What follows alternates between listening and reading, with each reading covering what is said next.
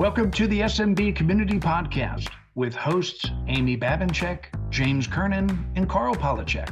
Produced by Kernan Consulting and for the international MSP community.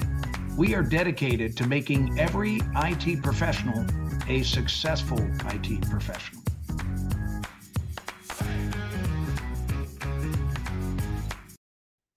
Welcome to the SMB Community Podcast. Hey, James. How are you doing? Hello. We have a special guest today. Well, he's sort of a guest, but he hasn't been here in a long time, and it's his birthday as we're recording this. Welcome, Karl Polachek. Hey, thank you. Yeah. Happy to be here. You doing anything fun for your birthday today? Going to dinner. Going to dinner? I have dinners with friends. That's a great way to celebrate your birthday when you get old. So. It is. I celebrated your birthday by sending you a Facebook post of photos of us doing fun things over the last, I'm not sure, at least 10 years. Cough, years, yes. Yeah. I love how Facebook pops up and will give you all sorts of funny photos from years past. So I did the same thing this morning, Amy. So anyway, Happy birthday, Karl. Happy birthday. Thank you very much.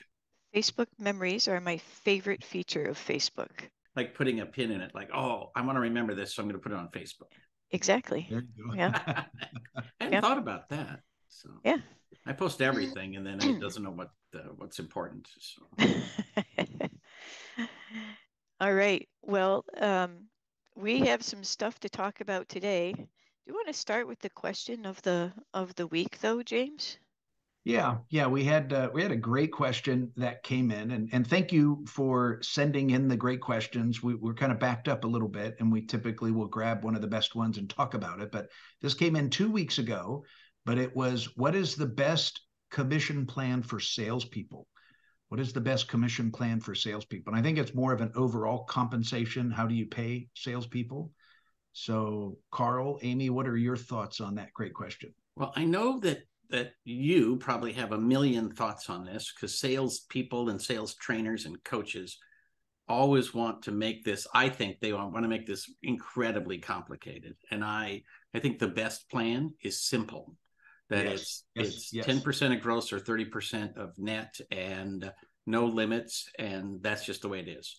And the problem is, I've seen it so many times in big corporations and little companies that at some point, the salesperson is earning so much money that they want to muck with it and make it more complicated. And everything they do that complicates it pays the salesperson less.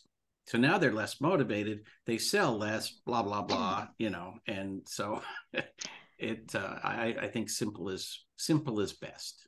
Are you going to pay them forever on those sales, or just over a certain time period? So I don't want to pay them forever, because at some point, if you pay them on all of the recurring payments, what happens is at some point they make $150,000 a year. They spend all their time on the golf course, and they never have to sell another thing as long as they live. All right, James, it's time for you. I actually know nothing about salesperson compensation, because I chose never to hire one. So it's not a road that I had to go down, but I know this is your jam. So educate us.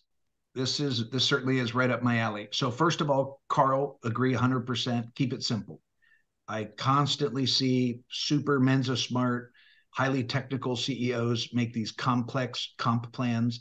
And if your sales reps don't understand it, they're not going to be motivated by it, and it's not going to work. So keep it simple, number one. Number two, Karl brought up another great point, and Amy, I'm sure you'll agree with this. The fastest way to lose a great salesperson is muck with their commission plan. Put some brain power into it in the beginning, make it motivating, then leave it alone. You need to monitor it, right? And you can tweak it as you go, but just be careful with that. That used to be a great recruiting opportunity for organizations that I was a part of, when people would get their comp plans changed. Normally it was for the worst for them. So it's a great time to recruit people away from your competitors. But the reality is, there's kind of two parts of it. One is there's subscription services that you resell. And if you resell subscription services, which all of you should be doing, right? That's the primary objective, take your services, make it recurring, make it a subscription.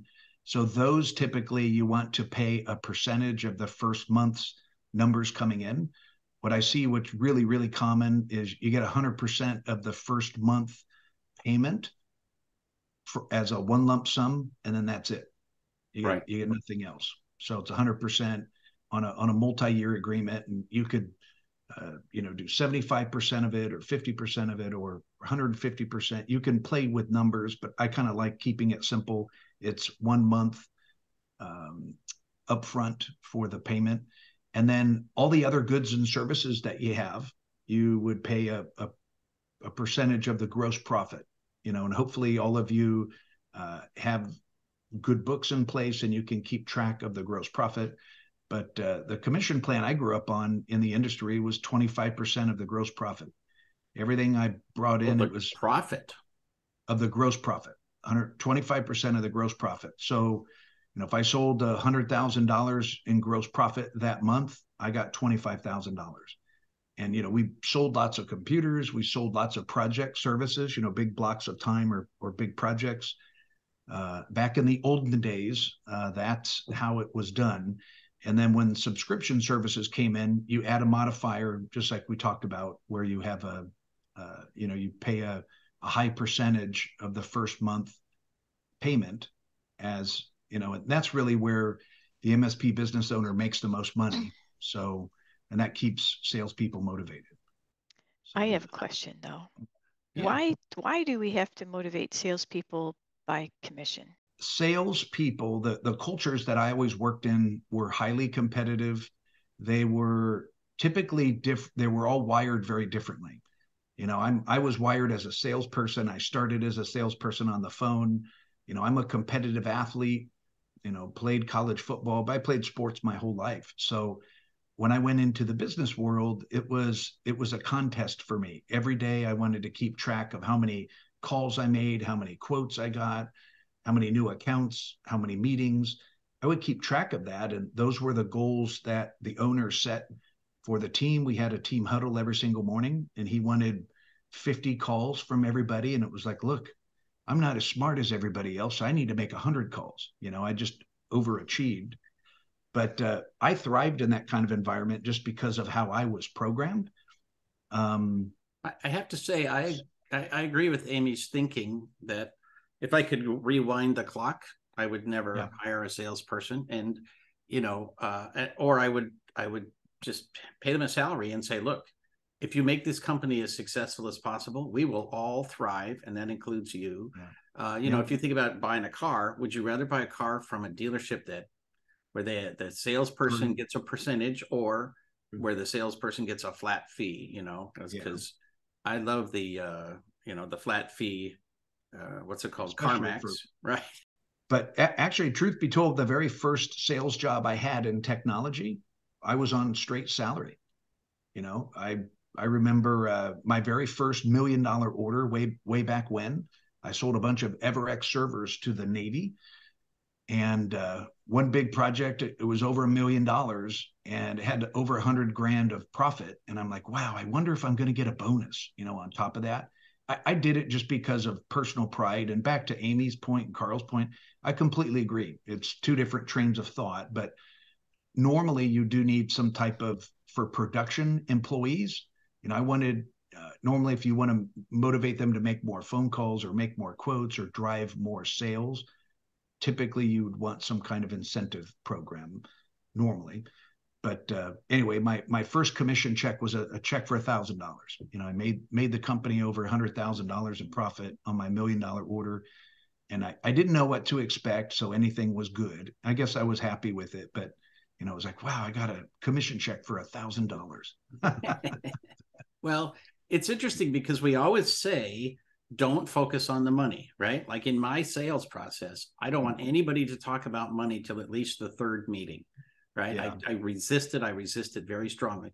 But a salesperson paid on commission, it's going to be all about money. Like that's the one thing that they have in common with the client. And so that's where you get down the road of selling things that the company might not deliver, or selling things at a loss, or all kinds of motivations other than what's in the client's best interest. Yeah, you guys are bringing up a really important point, and I think I'm kind of a unique employee because I was paid straight salary, and I worked with a bunch of friends, and it was just pride. We were all just competing against ourselves to see who could be the best, and just have bragging rights, and that was the culture. It was fun, happy-go-lucky, great learning environment. I learned so much, and still friends with these guys today, but then when you move into commission environments, it gets very cutthroat. But at least I was strong enough, to have, integrity and be honest and so forth. The important thing, though, that you guys are bringing up, I think you, the business owners, need to pay really close attention to your core values. If your core values would be disrupted by bringing in commission salespeople. There's a lot of really good salespeople that I recruited. I had the chance to hire, and I said, no way, Jose, no way, you're not a fit for our company and our culture. You don't want people like that.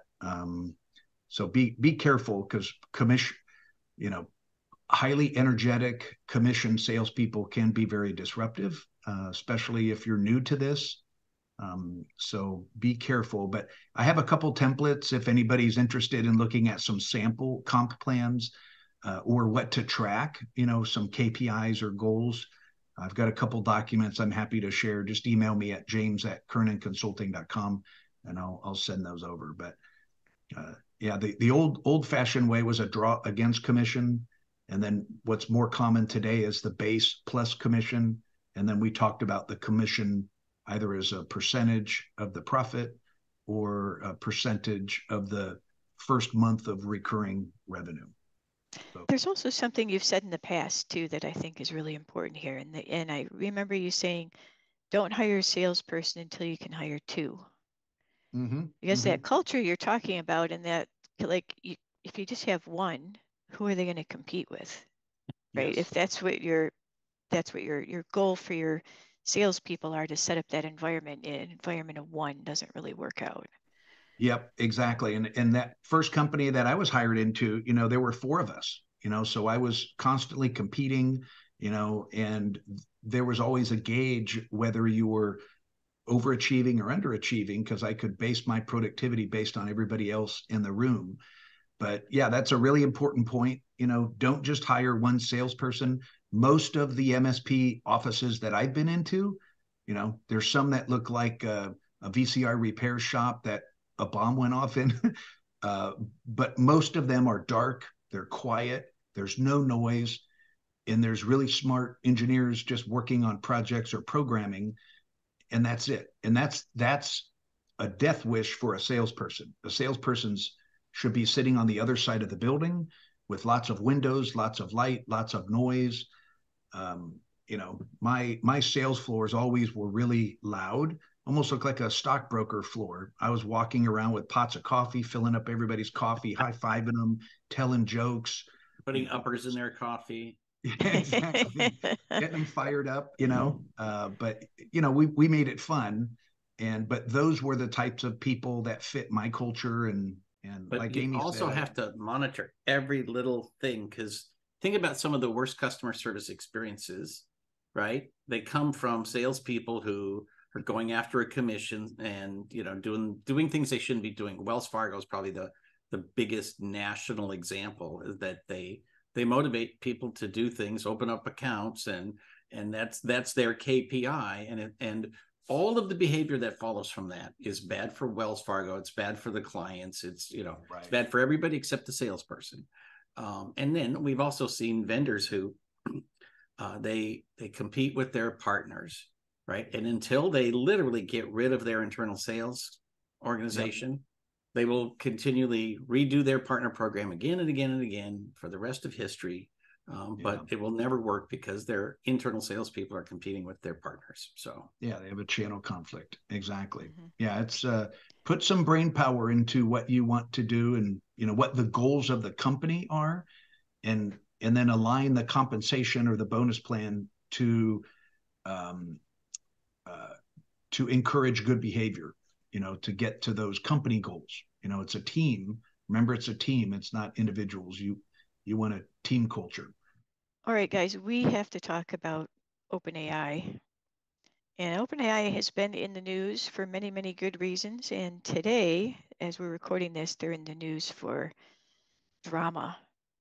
The the Soap drama, opera. the soap opera that just happened over the weekend, because we record these on Mondays, is incredible. The board of OpenAI, which is a nonprofit. So OpenAI is a for-profit corporation that is governed by a nonprofit entity. Because OpenAI started life as a nonprofit, right? And it had some people that left when it spun off a for-profit arm. One of those people that left was Elon Musk. And they left because they were members of the effective altruism movement, which says they're very, very concerned about AI. Some people call them AI doomers, right? They think that AI has tremendous potential to do good and also tremendous potential to do evil and get out of control. And if we don't keep a really tight thumb on that side of things, then it could get ugly. And so the board over the weekend fired Sam Altman and the president of the company. They fired two people. The other guy isn't getting as much press. And said basically they haven't given a specific reason other than to say that they lost trust in his transparency in what he's been reporting to the board. They felt they could no longer effectively manage the organization with him at the helm. Now, to add to that drama, one board member was not present and the decision was not unanimous. So, typically when something of this magnitude is going to be done, you want to see the board, as a whole making the decision, not somebody not being present for this important decision and the board not being unanimous in it, right? It was like I think I could be wrong here, but I think there was 5 people on the board and 4 people at the meeting, and it was a 3-1 vote. Wow. So anyway, that happened. And then over the weekend, they were said to be in talks to bring him back to OpenAI under new terms. And at the same time, he and the other gentleman whose name I can't recall at the moment were out promoting a new business that they intended to start together.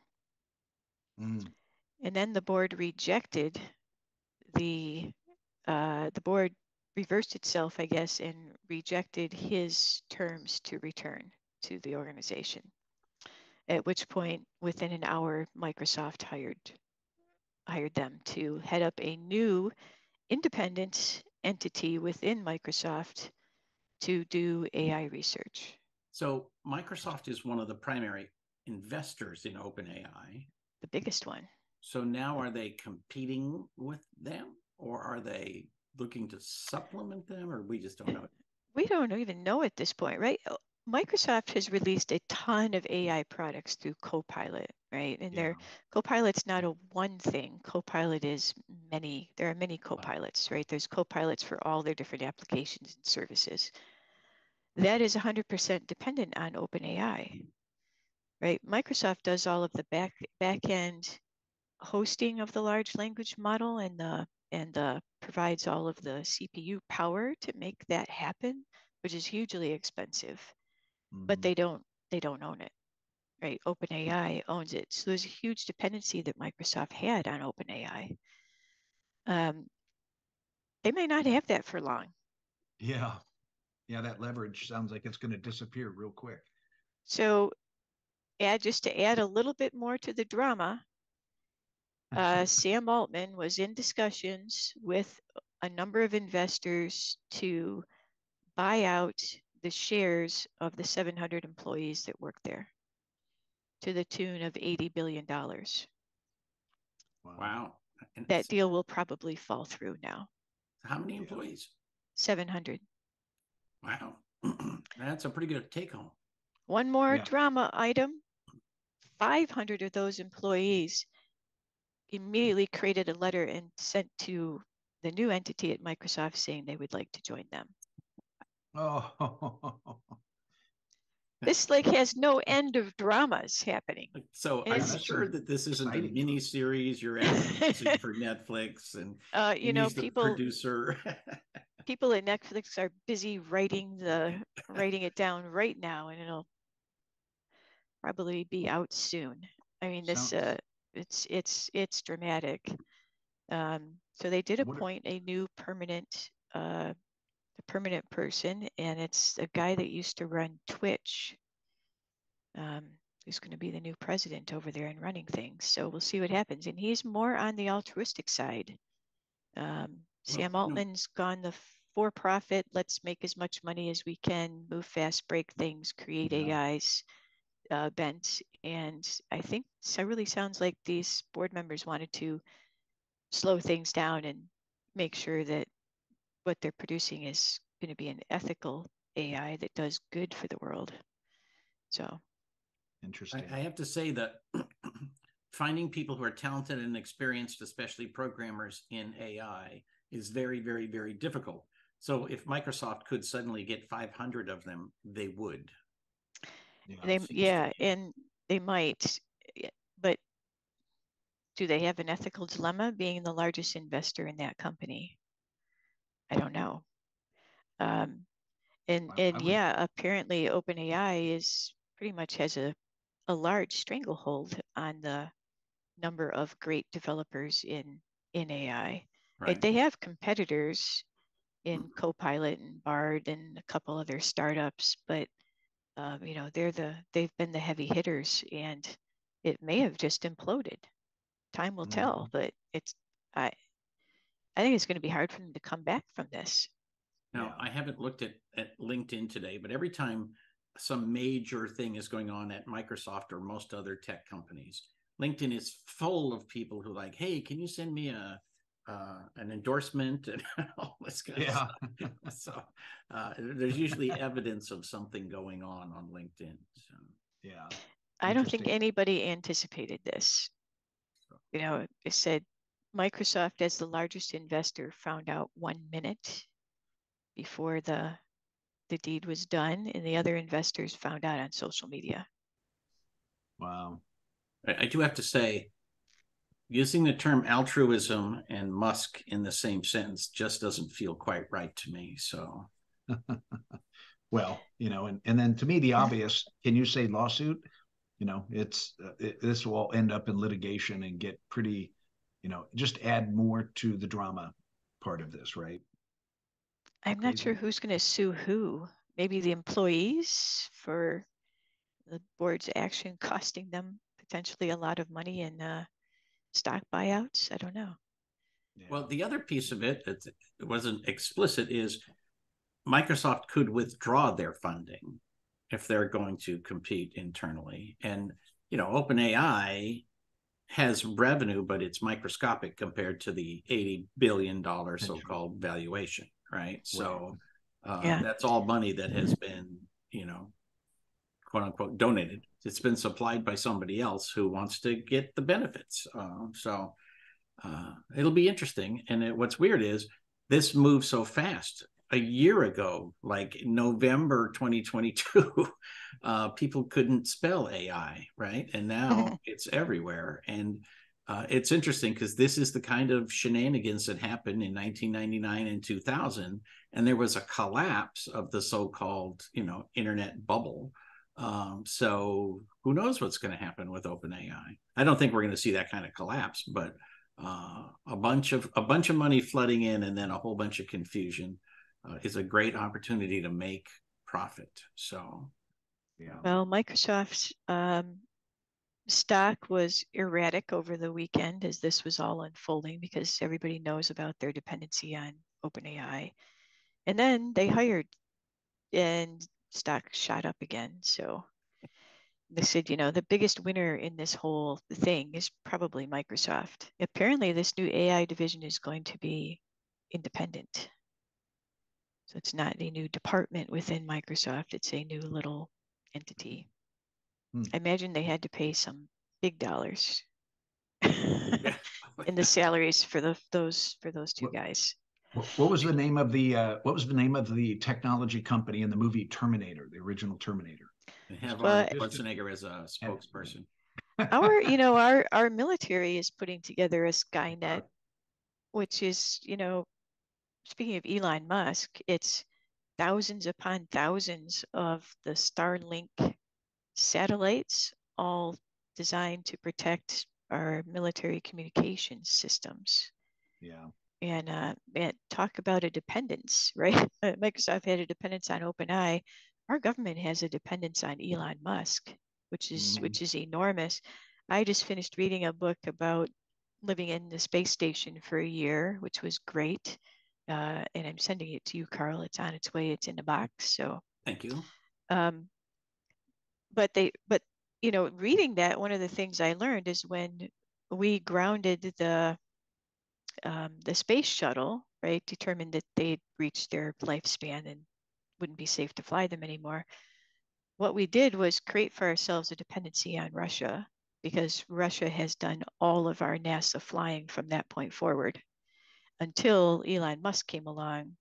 And now we're funding him to do all the stuff through SpaceX, creating a different kind of dependency, but still a really outsized dependency on one company, in this case, one individual. So just the other night, 2 nights ago, my daughter and I were meeting up to do a celebration, and she said that, and this was literally like 6 p.m. And she said, we were driving here and we saw what we think might be a UFO. And she looked up and there was this line, and she counted them, 21 white dots in the sky, all moving in unison. And so I explained to her, that's Elon's satellites. Right. And Starlink. It's you can literally go to a website and look up when you can see Starlink in your place. And so she looks it up, and it was like 5:57 on this day, and then 5:55 the next day, and 48 the next day, and exactly where to look in the sky. But she videotaped it, and it was shockingly clear, because they're like 350 miles up. They're not that far up, but It also means, to thinking about Skynet and old sci-fi movies, disrupting that is a matter of blowing up something in that orbit, and as it goes around the world, it'll just take out one satellite after another. And there's currently 5,000 satellites, I think, that Elon has put up. And the goal, I think, is 12. So he's not done yet. The goal of our military, I think, is something in the neighborhood of 80,000. Yeah. And one of the problems is that brightness that you talked about. So they've committed to reducing the reflective surface of those, because it's interrupting astronomers from being able to see with telescopes out there, because these things are brighter than the stars in the sky.